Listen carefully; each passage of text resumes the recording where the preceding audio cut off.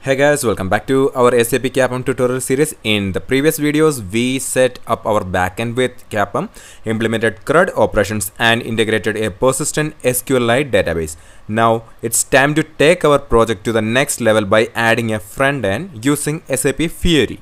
In this tutorial, I will guide you step by step on how to integrate a Fiori application into our CAPM project using the mta.yaml file. This will allow us to create a user-friendly interface for interacting with our backend services. So let's get started. Before we begin, let's quickly understand why mta.yaml is important. In a multi-target application project, the mta.yaml file defines different modules and how they interact with each other. This is crucial when we integrate a Fiori front-end with our CAPM backend. Now let's move on to creating our Fiori application inside the CAPM project. To add a Fiori application, right-click on mta.yaml in your CAPM project and select Create MTA Module from Template from the menu. Choose SAP Fiori application as the module type. Here we are going to use the list type, so we will go to the list report page option and select that. Click next, then select the data source. Here we are going to use the CAPM data services, so click on local CAP project.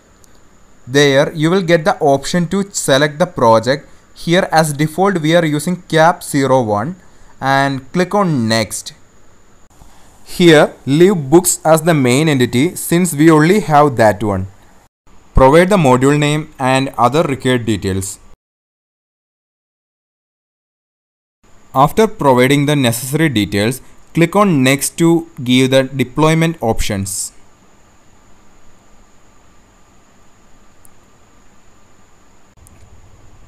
Leave the deployment configuration as Cloud Foundry only.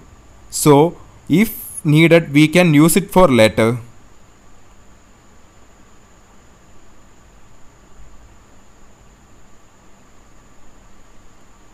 Leave this as it is and click on Finish. This will create the necessary files and folders for our Fiori application inside the CAPM project. As you can see that a new folder Bookshop is generated inside our app folder. In the page map section, we can see how the generated Fiori app pages are connected to each other. Once the Fiori application is ready, it's time to run our project. Use the command cds watch to start the application.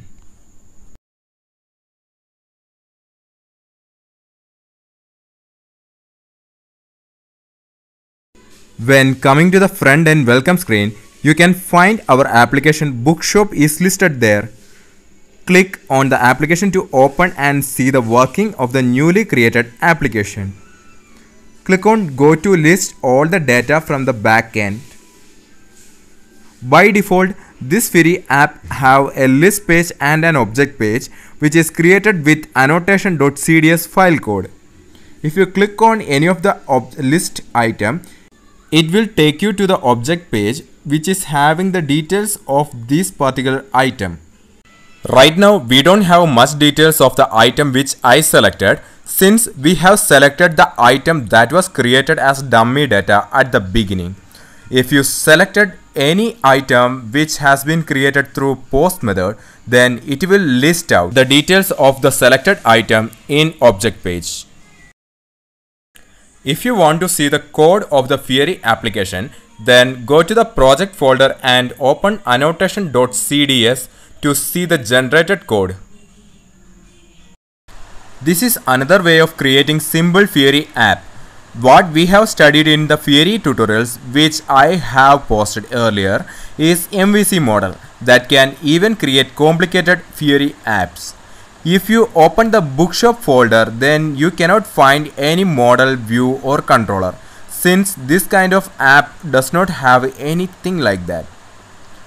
So let's create another application which have model, view and controller. For that, use the same method you used to create this Fiori application, but choose the basic template.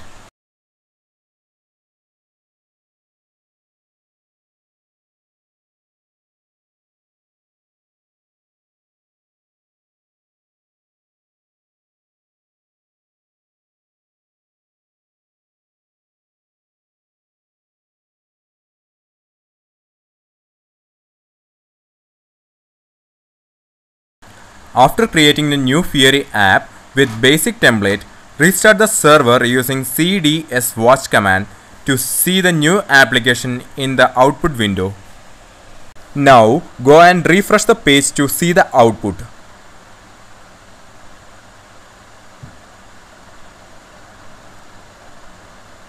If you go back and refresh, you can see two applications are listed, and one is our newly created application with basic template, which is having nothing except the header part.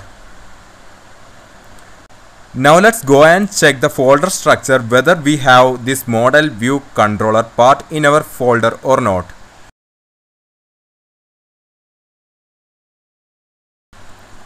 If you open the web app folder here, you can see model view and controller folder is listed here so that you can create your custom application. For testing the proper working of our custom application, open the view folder and try to add some edits like text. Let's add text is equal to hello world here.